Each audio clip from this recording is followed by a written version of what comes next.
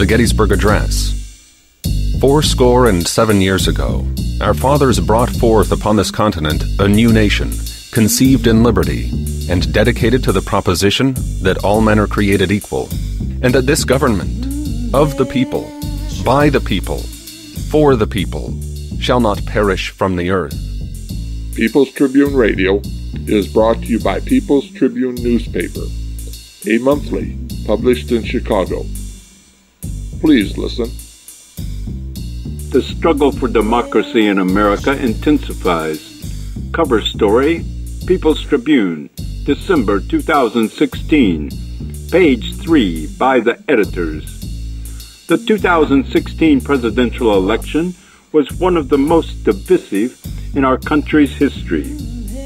This is no surprise, given the economic, moral, and political crisis we face, combined with Trump's hate-filled rhetoric. Millions have been made fearful by Trump's election, while millions of others voted for him. The hatred and bigotry spewed by Trump has left undocumented immigrants, especially from Mexico, Muslims, people of color, women, and anyone who loves democracy, living in fear. On a more hopeful note, tens of thousands have demonstrated since the election to reject the politics of hate. Many people blame white racism for Trump's election. Others called it a working-class revolt. Which one is it, race or class? The fact is, it's both.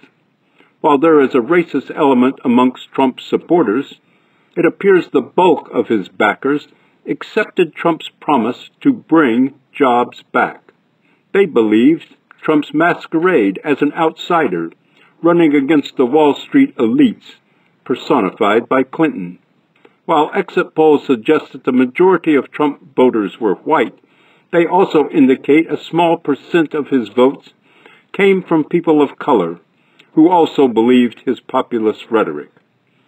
We should also note that the majority of voters did not vote for Trump. More than half of the electorate did not vote at all, and Clinton won the popular vote. This is not to suggest that Clinton could solve our problems, but the elections reflected the economic crisis. People's lives are being wrecked, and they are looking for solutions. Whether they voted for Sanders, Clinton, Trump, Jill Stein, or Gary Johnson, they voted for someone they thought could solve the crisis.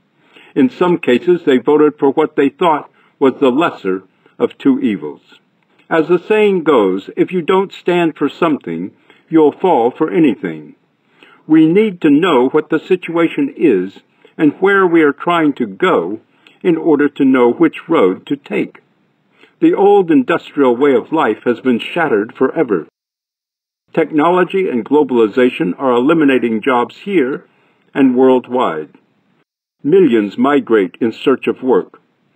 The rising poverty, homelessness, hunger, and lack of health care for millions in America is testimony that the economic system is failing.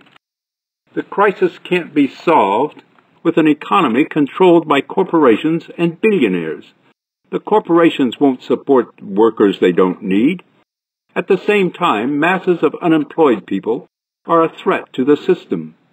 The billionaires use racism and every other divisive ideology to pit us against each other. Trump's campaign relied on an openly racist form of fascism rooted in the worst aspects of American history.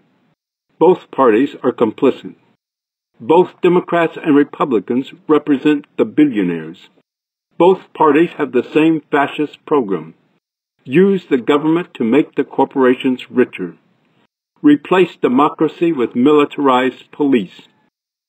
Crack down on those whose labor is no longer needed, and make war to boost the economy. Clinton couldn't bring the jobs back any more than Trump can. Technology is eliminating all jobs. Only Sanders and Stein had any realistic proposals that could help people, and they were effectively silenced. The corporations ultimately dictate government policy, not the president. Still, Trump's election means a more rapid advance of fascism, and we should be on our guard. his administration will continue using racism and bigotry to keep pointing the finger away from the real culprit. An economic system that doesn't give a damn about the workers, no matter their color or ethnic group. Our society will either be reorganized around the fascist vision of the billionaire, or it will be a society that serves the needs of the people. The new technology allows us to produce unlimited abundance. If the people controlled the economy, the computer and the robot could be used to provide food, housing, healthcare, education, and every necessity to everyone. This would be a cooperative society, where the necessities of life are distributed based on need, not money. Our next step toward a new society is to get some unity amongst the people who are being crushed, the dispossessed. They are of every color and nationality, and are already economically united by their common poverty. We have to unite around a program that says that every human being in this country has a right to the necessities of life, and that the government is our government and is obligated to guarantee these things. Our fight for this program can pull our whole society forward and put our country on a path to peace, prosperity, equality, and democracy.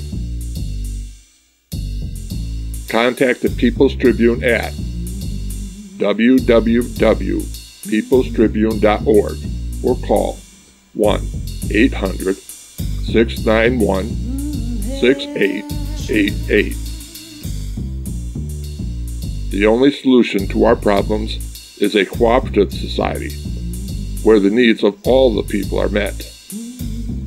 Subscribe to the People's Tribune and order copies to share with your friends. Donate at peoplestribune.org. We need your support to continue telling the truth. Find PTR, People's Tribune Radio, at iTunes and YouTube, and subscribe. People's Tribune pages are open to you. Tell us your story. Let's discuss the steps we can take now to get to that new society. Find out how people are fighting forward with a vision.